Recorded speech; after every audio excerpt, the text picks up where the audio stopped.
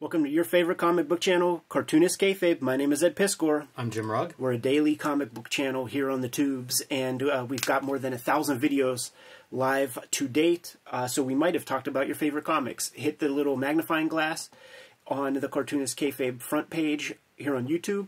Give it a search for your favorite comics. Maybe we talked about your favorite stuff, maybe we didn't. If we didn't, put something in the comments and let us know what we need to put at the top of our reading list for future episodes. We have a Cartoonist Kayfabe Patreon. The King Kayfabers on the Patreon mitigate the kayfabe effect. When we show off the books that we talk about, thousands of people see these videos very rapidly, and lots of them go hunting on eBay and Amazon for the cheapest copies. So if you get the videos before anybody else, that gives you a little bit of an advantage. Jimmy and I are going to be at the Baltimore Comic-Con coming up in a couple of weeks as of this recording. It's going to be September 8th, 9th, 10th. It's the birthplace of Cartoonist Kayfabe, and we look forward to seeing you there. Without further ado, it came just as you left. Last record session, Jimmy. You left, and then the UPS guy came, or whatever. Michael Golden's Marvel Stories Artist Edition. They use the nomenclature Artist Edition for everything now, but in days of yore, it would have been called an Artisan Edition, or Artifact Edition, I believe, which is to say that it's a smattering of pages, no complete stories or anything like this. It might have the Spider-Man Hulk story incomplete. Off the bat, this cover would be, this is from the X-Men Companion, published by Fantagraphics, whenever they did 2 volumes to kind of like... you know, they didn't want to publish superhero comics, but they would do a super adjacent companion book and make lots of money. It strikes me how much Art Adams resembles this cover. And he admits it. Yeah, Art Adams completely admits to pulling from Michael Golden in a big, giant way. Always look forward to the end papers on artist editions, and both choices of end papers are pretty good here. Very iconic shot from the introduction of... Rogue issue of it's an amazing piece. Let's jump into things, man. This video is brought to you by the Cartoonist Kayfabe Patreon. 3 different levels will give you access to our videos early, and at the King Kayfaber level, you'll get access to all of our videos first to offset the kayfabe effect, and you sit in on the recording session, which really gives you a leg up. We are also working Cartoonist. The best way to support Cartoonist Kayfabe is to buy our comics. And coming out in time for Christmas, Hip Hop Family Tree from Ed Piskor.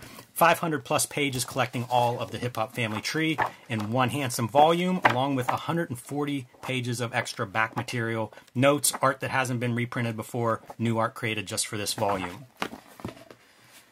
Red Room, Crypto Killers, is the latest series in the Red Room universe. There are 2 volumes in trade paperback, and this 3rd volume is being published right now. Issue 3, recently published, features Latchkey Kids, now known as Switchblade Shorties, which is Ed's ongoing daily comic strip. This is the first appearance, so you may want to add this one to your collection as a key back issue. X-Men Grand Design is going to be collecting all 3 volumes into one edition, also in time for the holidays this year. The X-Men Grand Design Trilogy. You can pre-order that one now. My latest comics, True Crime Funnies, self-published, featuring 3 non-fiction stories, including 2 wrestling stories, available on my website or my Patreon. Young adult graphic novel, The Plain Janes. Street Angel, Deadliest Girl Alive, featuring the homeless ninja on a skateboard, collecting 8 complete stories. This is my action superhero series, and a new volume of Street Angel will be due out later this year in November, also from Image Comics. Get Princess of Poverty and Deadliest Girl Alive to have all of the Street Angel comics, and Hulk Grand Design, my contribution to the Grand Design mythos celebrating 60 years of the Incredible Hulk. And now back to the video. Boy, we're spoiled with these things. Dude, we got the Avengers Annual, Doctor Strange artwork, Marvel Fanfare stuff, which would include the Spider-Man joint, pages from the Nom. Excellent. And here's your end pages. Interesting, kind of a big panel. There, you know, like usually you see something really small like this size blown up. In this case, a much larger piece, which is wild, and it speaks to the level of detail that is kind of a characteristic of Michael Golden. Yeah, man. This guy, he's a noodler, and these kind of marks you just did not see in comics at this time period. We're not getting, like, it's the DC stuff that got him on people's radars to start, you know. And of course, this is just all Marvel things, but showed up in Marvel in a big way. He did some things, man. There is a Micronauts artist edition that I think we looked at with Tom, and good companion piece for that. Look at the thick and thins going with the form of the leg to sell you on the volume of the shape. Yeah, I really like that. It's kind of a double lighting. Yeah. Great feathering both directions. I always wonder whenever you see somebody putting this amount of detail at a time whenever the comics just did not reproduce it. What incentivizes them to work this detailed? Yeah, I think you don't do it unless you can't not do it.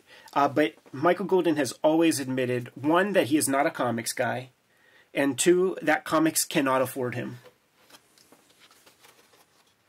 I know what he means by not a comics guy.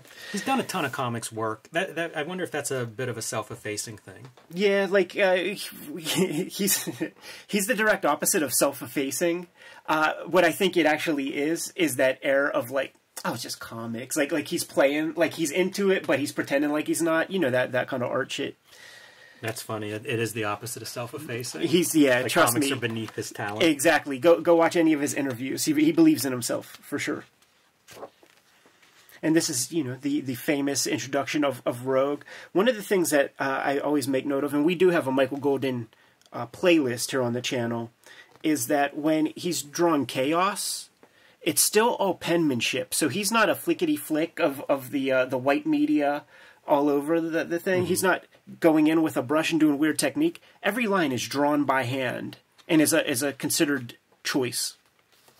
I look at some of this stuff, especially on the monitor, and it's kind of like, is it too much? A colorist nightmare, perhaps? Definitely that, but I mean, like, even as a viewer, do you get lost in lots of these moments? Yeah. Like lost meaning I can't discern foreground, background, figure. For sure. Yeah, like, did you know that there's a figure there? Or how about a figure right there? You know, like, that's a really chaotic page. Yeah. It takes me a long time to figure out what's happening there. And it does require the colorist to do lots of heavy lifting. Yeah, I'm kind of surprised by that. Jumping into the Doctor Strange stuff, that would come some years later, I believe. Does the color hold thing pretty well. This Doctor Strange story, like, I have this comic, and it's a beauty. Yeah. It's really sharp stuff.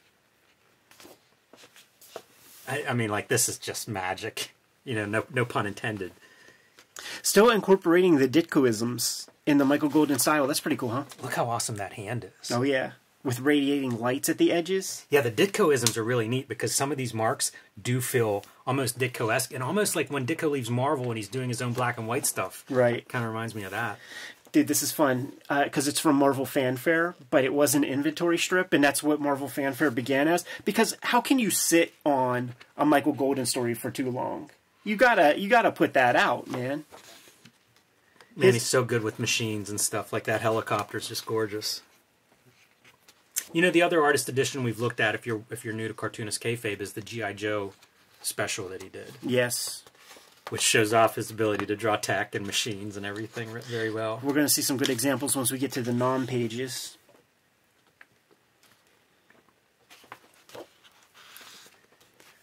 He is such a stellar drawer. Yeah. It feels like every page has... It's that image thing of, like, having hooks on your pages. It feels like he's just loaded with those. We'll see the Jim Lee, Scott Williams team kind of handle a lot of female faces in this exact way with these kind of lines and stuff. Boy, tons of these bulging eyeballs. Using screen tone here to great effect to create foreground, background, light, dark. Absolutely. Here's some more of your kludginess. Yeah, it's wild to me how much that kind of, I don't know, noises together. Yeah. Yeah, it really relies on the color, and I don't know if it was meant to be black and white, if he would have drawn it that way. I wonder if there's any pushback against him at this time period, like from old-timers or something. Sure. I know that he's this huge influence on the McFarlanes. You mentioned Jim Lee and Scott Williams. So, like, going forward, this guy's huge influence. Right. But I wonder if, from the traditional house style, if it was the opposite, where guys are like, all that noodling. Yeah, I think he was very sought after. Like, he made his name at DC, and then he was a part of the implosion. And Marvel sucked him up right away, put him to work on Micronauts. We're into the Nom, dude. which is some, you know, it's his masterpiece in a lot of ways. Yeah, I love this comic. Look at that, dude, standing on the floor, the horizon line is the bottom of the panel, so you get to see the range of depth. John Beatty pulling inks here. That's the inker on that Kelly Jones artist edition we looked at, right? Really, really good inker. Phil Felix doing the color. So look at this, man, holding lines for surprints and stuff. Phil Felix must not have colored too much, right? No, I don't think so. Wow. By the way, this is his lettering with that 102, so give it a close look. These are really stunners. This is that. I feel like there are these moments in comics where it's like everybody on the team fits. Yeah. And boy, is this stuff just for the stuff that I pointed out and said it's very noisy. It's hard for me to discern figures and foreground, background. I don't have that problem here. And there's still a ton of detail, but it's kind of worked out with the lights and darks and textures. And you know, it's 5 years later. You know, the guy has figured some stuff out, and it's interesting because, like, you know, this is nom number 5, this is nom number 9. When you read those and you check them out, Golden is inking some of them. He's coloring some of them. You just never know. Always love it whenever he colors. Yeah. Dropping into his cover works. Interesting arrangement for the book that the covers are this far up front. Right, but I kind of like it. It's a centerpiece because the Spider-Man Hulk story is going to be in the back.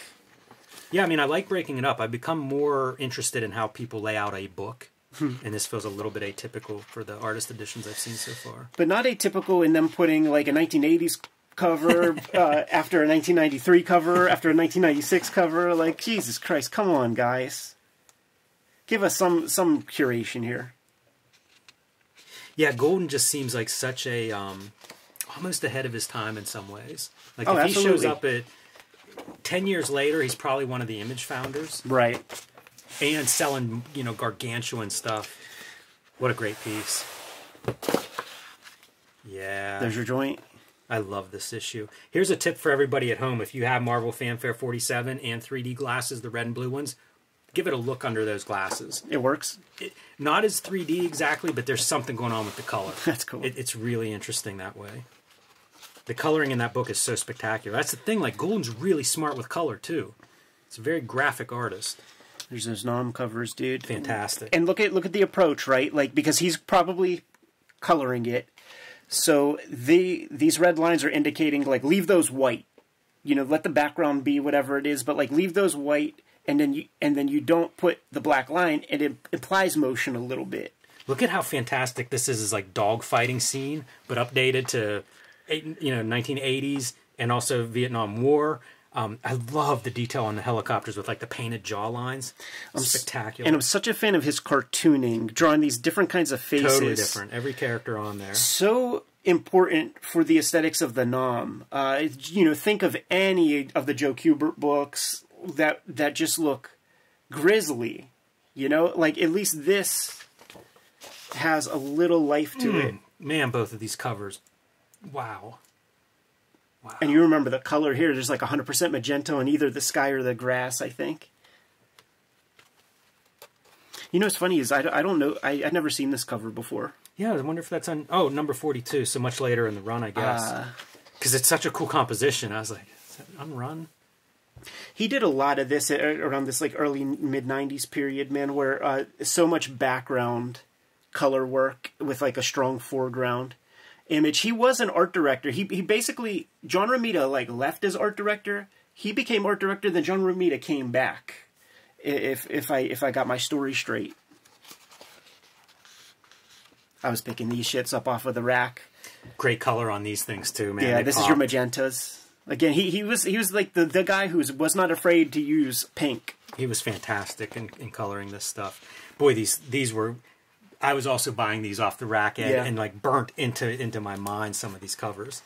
Look at how good he is with the dark and the light. Right, this is all lit up with the muzzle bursts.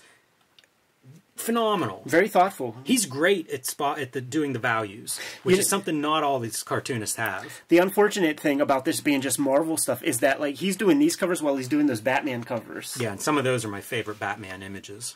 Remember scooping this off the rack at Kmart? Just that striking image right there, dude, is just unbelievable. Iconic covers.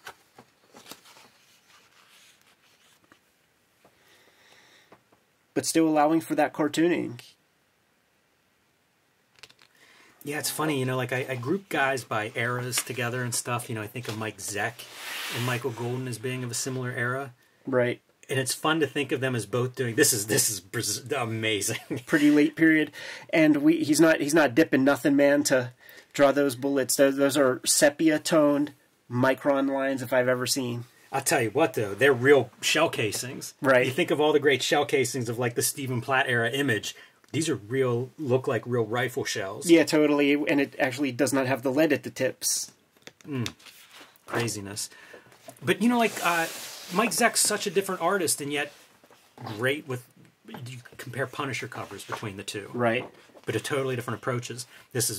Love this Wolverine that he would do, that bulky Wolverine. Yeah. Did a Christmas Story. That might even be from it, I'm not sure. But it was that, like, beefed up Wolverine.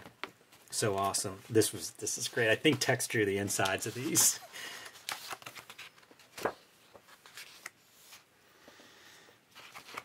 Looks a little different to me, like he's inking with a different tool. You know, those legs and stuff, the way he's doing shadows on there looks quite a bit different than the left page. Yeah. Yeah, the whole composition is weird. Yeah, it makes me wonder if this was some kind of deadline something or a replacement of maybe a different cover that they cut. Could be. Because it's a very different approach than what you're seeing there. Like, holy cow. Wow. I'd like to see the perspective grid underneath that. Right.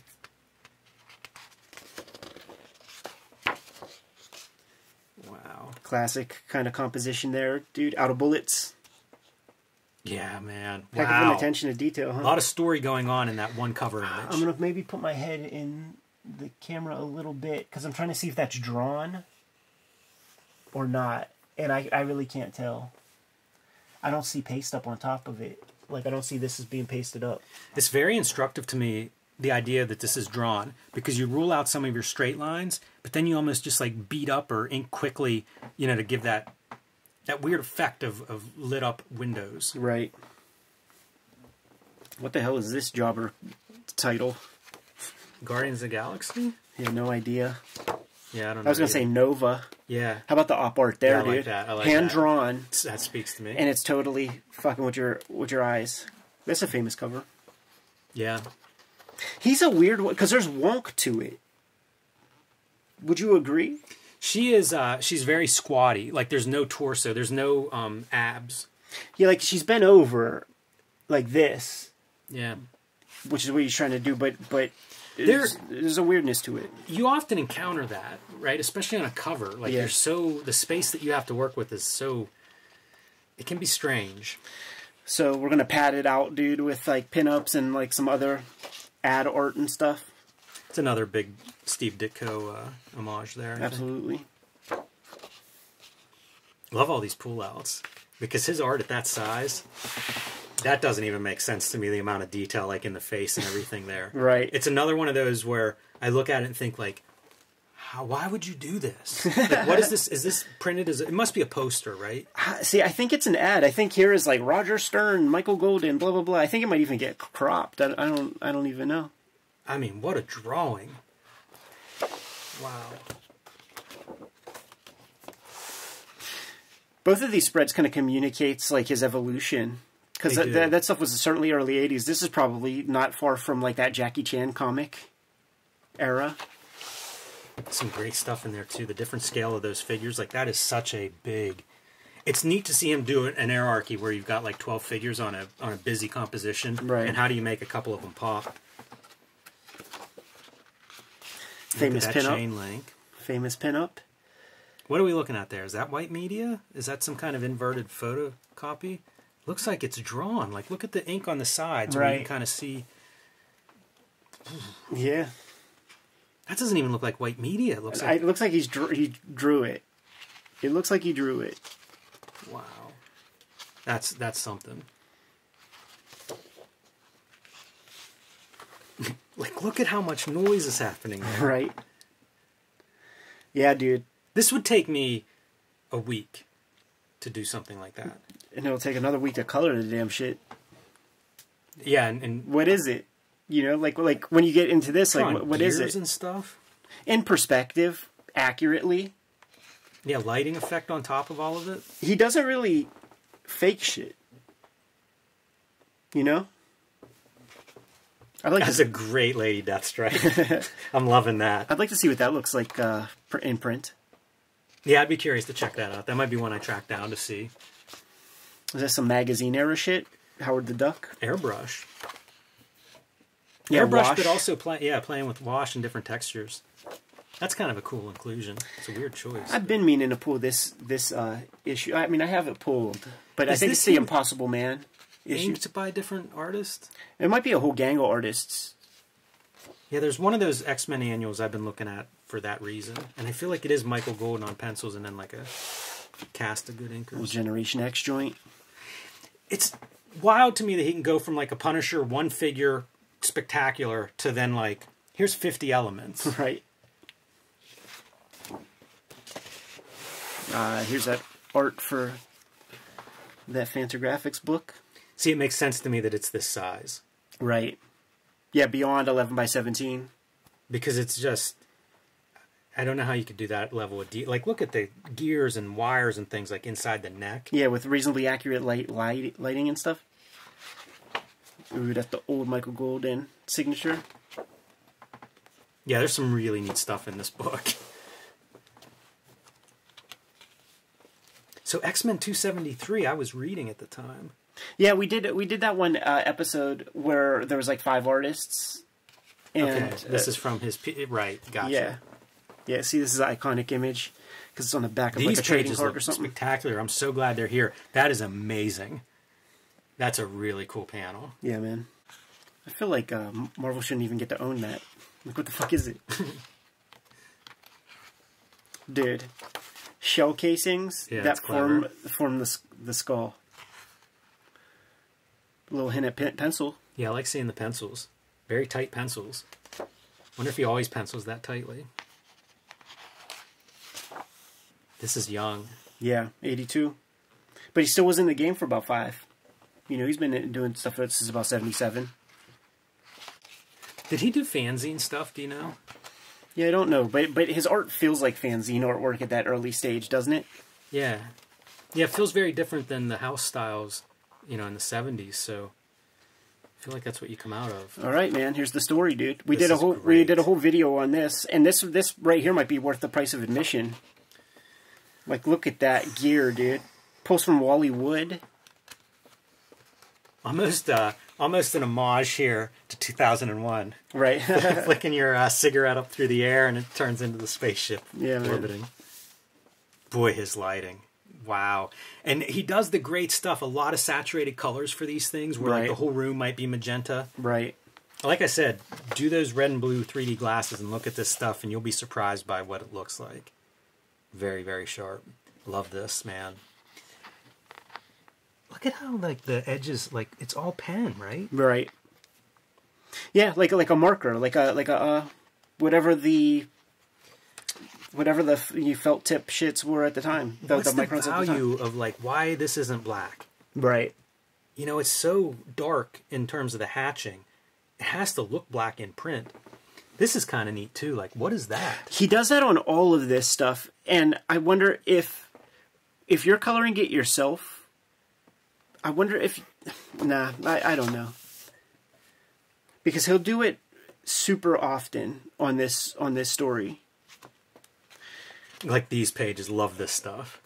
Totally. Great tech. Oh, man. Look at... This is a complete cartoon. Absolutely. The way he builds those characters, too, man. Really putting use to those microns, man. Right? That's one line. That's a dead line.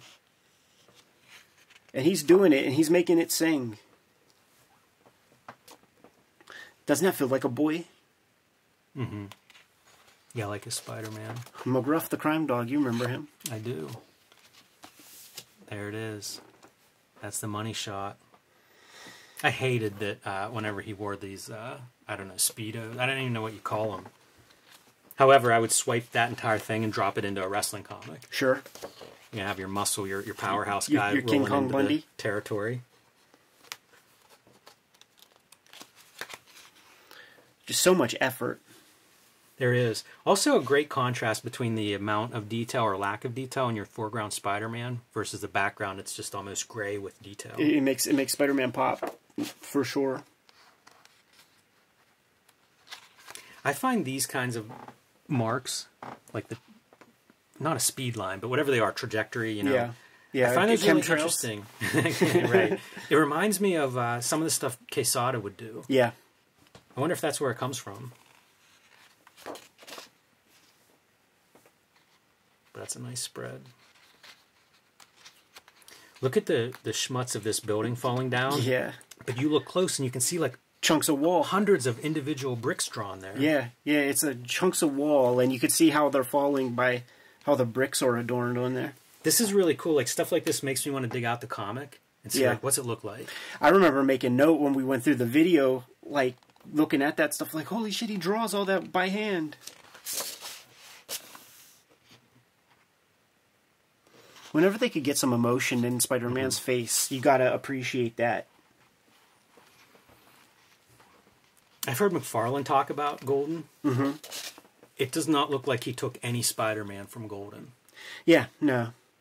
No, but he took this kind of shit. Yeah. This shit. And maybe that's the key. Maybe you gotta make the superhero your own. Yeah, no doubt about it. You know what he did take from Golden is the spaghetti webbing. Okay, I was thinking that came from Golden. Yeah. These kind of 2-page spreads, man, they're nuts looking. It's so much drawing. Talk about so much drawing. How about that, Jimmy? That's another one I'd be curious about. Let's see the layout of the perspective grid. That's awesome, dude. Like having like the path of destruction. Yeah, man. Wow. That's a great. He'll put used to some tones here and there. It makes sense. It's a black and white photo, so you add that stuff in. Did we do this video also? I don't know if we've done this, but this is it's toys, right? Spoiler. It is. Yeah, it is. I was digging in Florida with Aaron Conley, and he insisted I buy this comic, and he's not wrong. I love that version of Wolverine, but it was for the story. You know, it's like an anthology book with 4 or 5 stories. But this was the reason you need this comic. It's like that great Twilight Zone episode with Cesar Romero. This is just all of this is awesome. I love these marks. Yeah. That lightning bolt, heavy lightning bolt kind of thing. And there's your toy revelation. I think this is the magazine era Nom comics, if I'm not mistaken. What are those? Because I always thought the Nom magazine just reprinted the comics in black and white. Savage Tales would have the original Nom comics. Love the cloud lines. How about that lighting? Yeah, I wouldn't want to draw that. With like how about that the inversion? Lighting? Yeah. Yeah, is that like being seen through the blade or just at depth? I don't know if it's that helicopter taken off or if it's another one, like in the dust up. Yeah, I think it's multiple copters. He was so good with hardware. Makes me wonder what his files look like for reference for all that. Larry Hama was the editor, so I think Larry Hama is a stickler for that kind of stuff. How do you draw that? If this is the size of the original, how do you get in there and draw that? I don't understand it. Because it's two together. It's not. There's no wonk to it. Yeah, it's really good. And also, how great is this effect where like we're drawing people like a second layer of depth? Yeah. It even helped out by the non-archival properties of the ink pen, right? That like, they faded first. It's so fantastic that he's able to do this kind of chaos and movement, but also be as tight as he is with the details. And just like that Art Adams Alan Moore comic, I think Michael Golden might letter this because this is a very different kind of lettering. This ain't Marvel lettering. Yeah, it's pretty raw. What a fucking labor, right? These comics, I think, are remarkable. But imagine putting this effort into stuff if you had scripts where you're like, right, this story's pretty weak. It has to be frustrating for somebody working in that assembly line style, or you just have to divorce yourself from it. Right. These are great shots, man. He must have had some cool helicopters for reference to be able to draw them from all those angles and have them all look really cool. And, Totally. And there's something about whenever you nail something like a helicopter, when you draw it correctly proportionally, it just feels real. Yeah. This is kind of a strange tangent, I think. Right. But man, wow.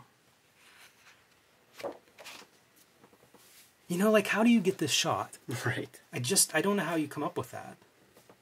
It looks like you're the company that makes those helicopters and you're staging beautiful photos of them. Yeah, totally. I think Chaikin, when we got dinner when he was here in Pittsburgh, said that Michael Golden has a kind of like a photographic memory kind of thing.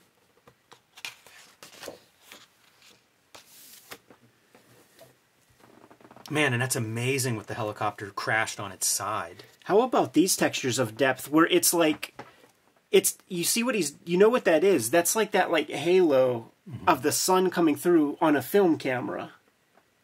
That creates that kind of fuzziness. You've never seen that drawn before. He drew it. It works. I would be so curious to hear an Alex Toth critique of like this page. Yeah, he wouldn't be down. Yeah, I'd be curious what he'd criticize. Because, I mean, it's totally different than you know, Toth, famous for some of his war comics, in foliage like this, and playing with shadows and figures and everything.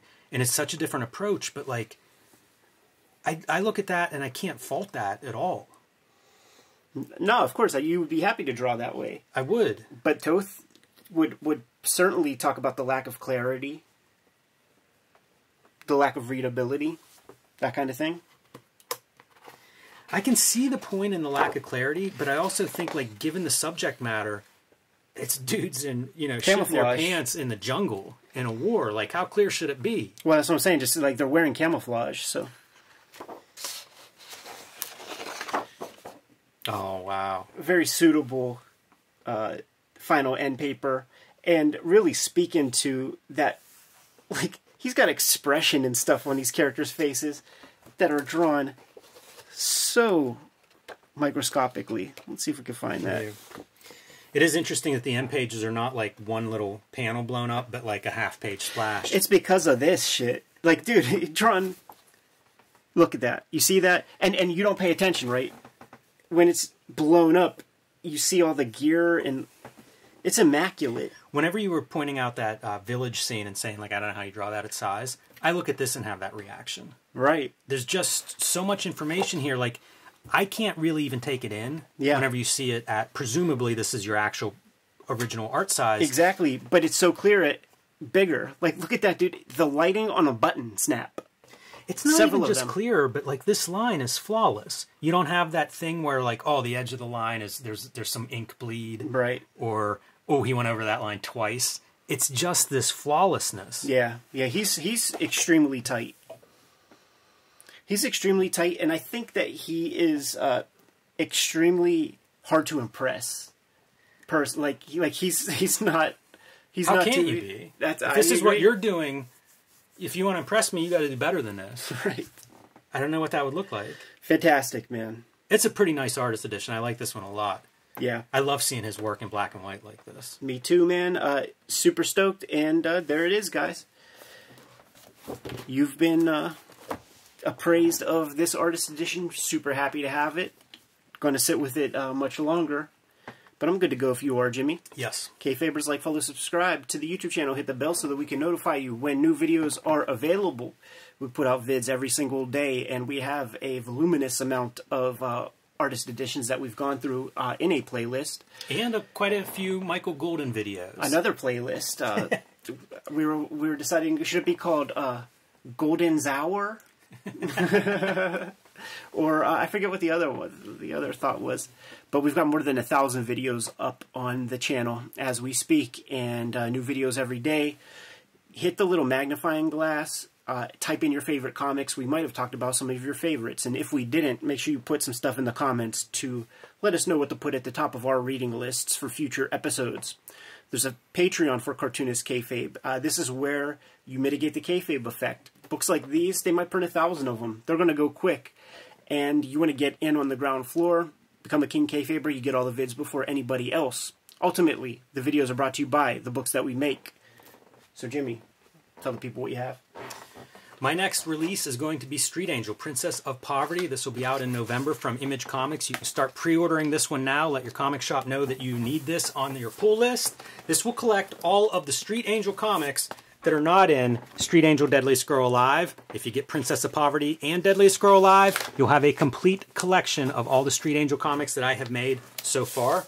My other books that are available and still in print: The Plain Janes, the first young adult graphic novel, perfect for that young adult reader in your life. The Hulk, Grand Design, my contribution to the Grand Design, celebrating 60 years of the Incredible Hulk. I love how this book turned out, but I believe it's out of print. It's out of the distribution level, which means if your comic shop has a copy and you don't, you want to pick that thing up because it may disappear and be gone for a while. And my latest is True Crime Funnies. This is self-published, 3 nonfiction stories, including 2 wrestling stories. You can pick up the PDF on my website. You can read it in its entirety on patreon.com/JimRugg. And I will have reprints for Baltimore. So if you missed it the first time, these will be available again this fall. Hip Hop Family Tree Omnibus is coming to you in time for the holidays. I'm trying to see if it catch the light. Do we catch the light with that gold? Speaking of Michael Golden. 10th anniversary of Hip Hop Family Tree. 50th anniversary of hip hop culture. So we had to do something up special. This collects all 4 volumes of Hip Hop Family Tree in one handy-dandy collection with over 140 pages of additional material that is not in those first 4 volumes. This is the ultimate statement on Hip Hop Family Tree. The other holiday effort to come out this year, 2023, is the X-Men Grand Design Trilogy trade paperback. This is the Treasury edition. There are 3 Treasury editions. Some of those are out of print as we speak, so the way that you'll be able to get your hands on all of my X-Men Grand Design is through the trade paperback coming out in November. Red Room Crypto Killers is the final series of my Red Room comics. There are 2 trade paperbacks out now of Red Room. One is called The Antisocial Network, the other is called Trigger Warnings. But this round of Red Room comics called Crypto Killers is the latest, greatest, and in issue 3 there is a backup called Latchkey Kids that's going to be important because these are the characters from my daily strip that I'm putting together. I'm going to start serializing it to everybody online probably January 1st of 2024, but it's called Switchblade Shorties, and I'm serializing the stuff exclusive to my Patreon right now for $3 to give the early adopters something to check out. These are not the only ways to support the Cartoonist Kayfabe channel. Jimmy, let the people know. You can subscribe to the Cartoonist Kayfabe newsletter at the links below this video. You can also find Cartoonist Kayfabe t-shirts, merchandise, hats, mugs, fanny packs, stickers, and more at our spread shop. That link is also under this video. All good ways to support the Cartoonist Kayfabe channel. Give them those marching orders and we'll be on our way. Make more comics.